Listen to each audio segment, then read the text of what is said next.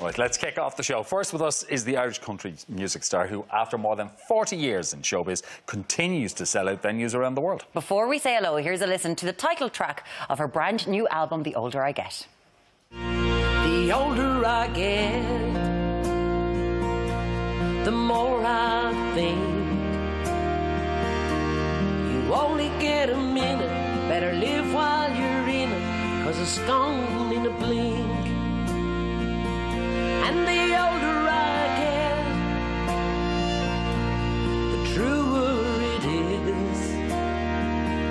It's the people you love, not the money and stuff, that makes you rich. It's gorgeous. Please welcome Susan McCann. Oh, my God. Looking back at all that, where did those years go to? Oh my God. Your mum and dad's in that? They are. That's mum and dad waltzing in the kitchen one night with a few in them. A few ice creams. They take the tequila from your mum. We used to party a lot in our house years ago. We used to party a lot. And we saw mum and dad would party to a wee dance, the two of them together. And we saw you in your communion outfit too. Yeah, we did. That was my confirmation outfit, actually. Oh, confirmation? Yeah, you used to dress up for confirmation that time. Ah. That was my late sister, Carmen, and I, yeah. I think I was about 11 when I made my... But confirmation was different that time. We only made it every 3 or 4 years or something. Yes. Do you remember that? Yeah. You wouldn't remember that, Maureen. But looking back and getting all those photos together, did it make you really happy, or were there tears? Yeah, well, it's nice, you know. Yeah, I suppose maybe a tear or two now and then when you look back, especially when there were 8 of us. And there's only 5 of us left now. So when you look back at the photographs and say, God, times then when when we were all together and mum and dad were living. But you look at that's life, and it goes by in the blink of an eye. Yeah, my dad died when I was only 33. Yeah, very young. Mum, she lived. She was 86, so. Yeah. She was a good age. She was a right one. She was still dancing around the living room. Fair play to her. Fair play to her. Listen, she loved the crack. The reason the album is out is because, the older I get. The older I get, Martin. The fans want more. They do. Well, that's... Yeah. Well, it's been a while from I took a new album out. And this is a compilation of songs that I recorded, like, way back years ago in Nashville that have been deleted of albums and all that at this stage of the game, and people were looking for them, couldn't get them, so we put them all together.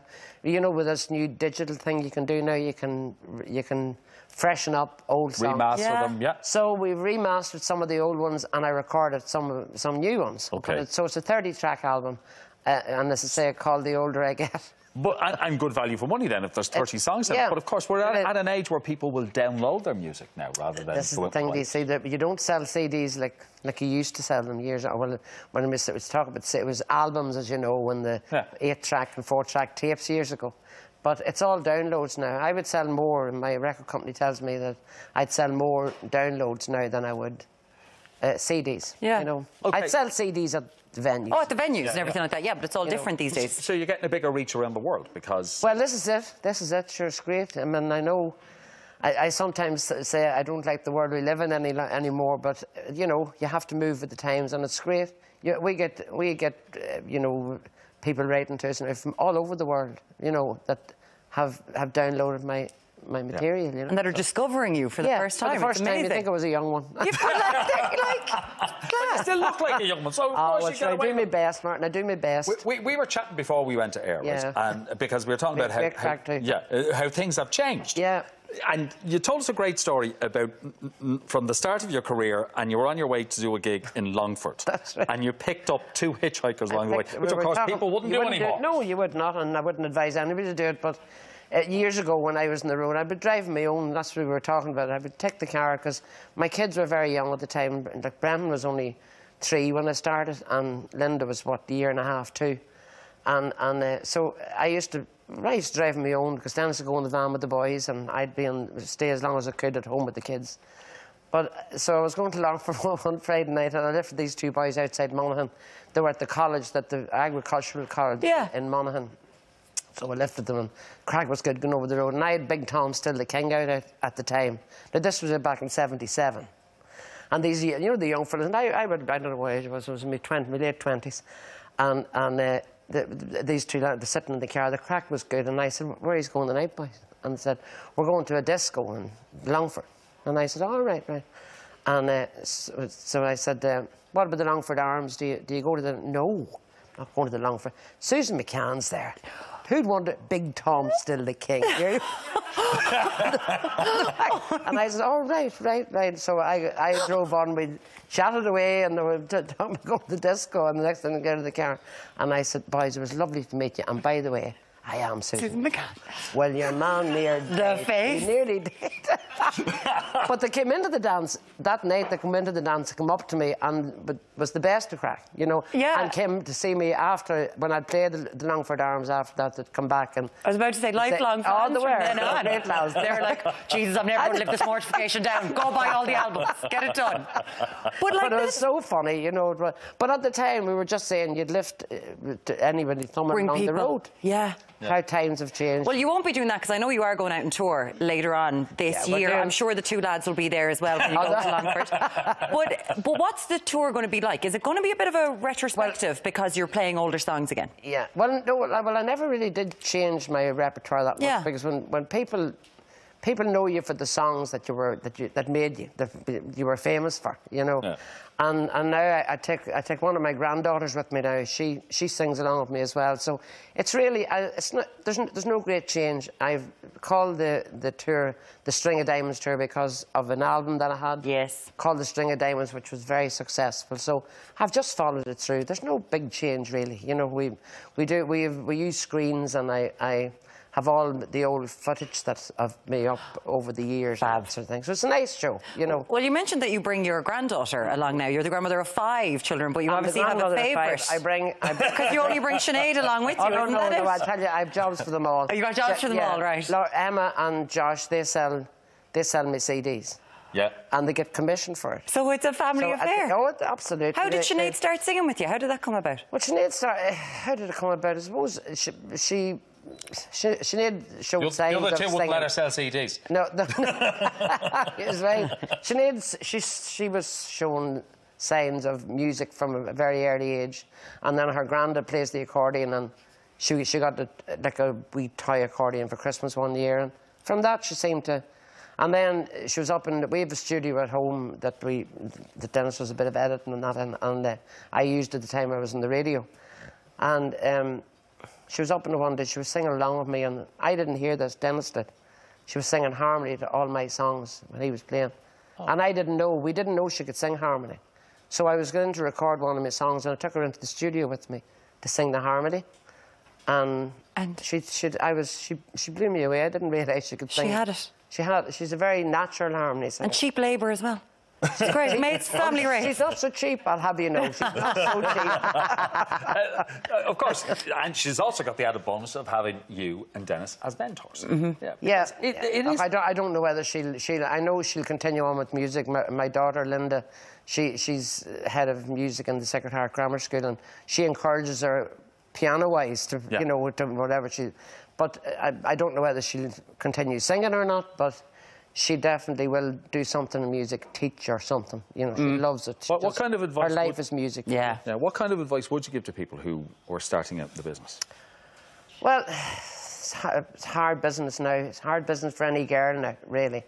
Much harder than when I started, because there were so many venues in Ireland whenever I started. There was a venue in every town land in Ireland, really. But now there's not so many, and I suppose, you know, you have to love what you do. You know, if you didn't, it's hard work, you know, travelling, but at the end of it, you know, I still love singing, but I don't know whether I love travelling as much as I do. See, this is the thing. You've been involved in this to have a career for over 40 years doing what you love. And then I suppose the touring is the tough one. You're turning 70, you know, soon. No, I am. I'm turning 71. 71. Turning 71. Yeah. Sorry, turning 71. Would you ever put the feet up, or are you like, do you know what? I still love doing this. Well, I love singing. But I wouldn't want to be back working now every week or whatever. But picking up lads who are slagging your songs in cars. Slagging me songs, right? Yeah. No, but I do enjoy singing, and I enjoy doing what I do now. I enjoy like working when I want to work, and I can also spend time with my grandkids, because I missed out on my own growing up, really. Yeah. So it's nice to have them. They come in from school every day to me, and I live in Newry, and the schools are all around me. So it's great, really. I'm enjoying life now. But I enjoyed doing what I did. I wouldn't be fit to do what I did years ago. Yeah, but it's tough going. I know, it's 71. Tough going. Come on. I need to sleep. Yeah, you're not 71. You're celebrating the 50th anniversary of your 21st. Is that it? Is that way? That's what we're doing. Very good. That's a nice way of putting it. That's it. Martin. Just keep on doing that now. It's time for a very quick break, but up next we'll be chatting to blogger and TV presenter Claire Fulham, a.k.a. Claire Balding. Keep sending in your comments and questions and your party pieces. We want to know about them. We're nosy. WhatsApp us on 0833 60 60 60, and we'll see you right after this.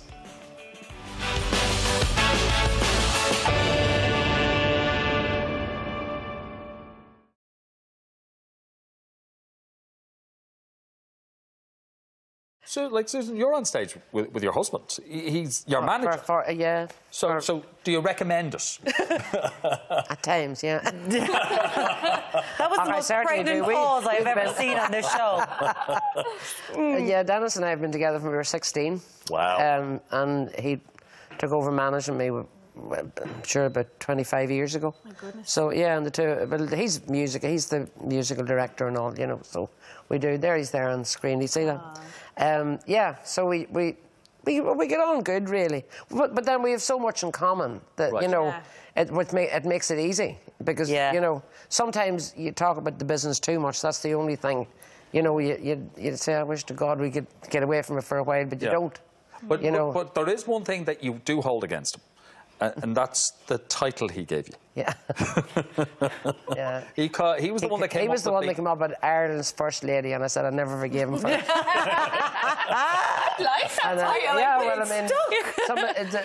You know, the girl, Susie, when she was on to me the other day, you know, but she said... Susie's our researcher, yes. Our researcher. She said, how did you get that name? I said, I don't know.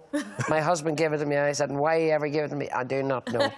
But that was another gimmick, you know, another... Yeah. Well, there's queens and there's princesses and there's all sorts, so he decided to call me Ireland's First Lady. And you know what stuck? Because every time I'm introduced... They say it. Yeah. Is that how you refer to you at home? Does Dennis refer to you as that at home? No, I'm referred to different... Very different ways. Very different ways. So, and we couldn't let on what I'm referred to at home. I think people can maybe guess Yeah. the things, because we can't say it right now.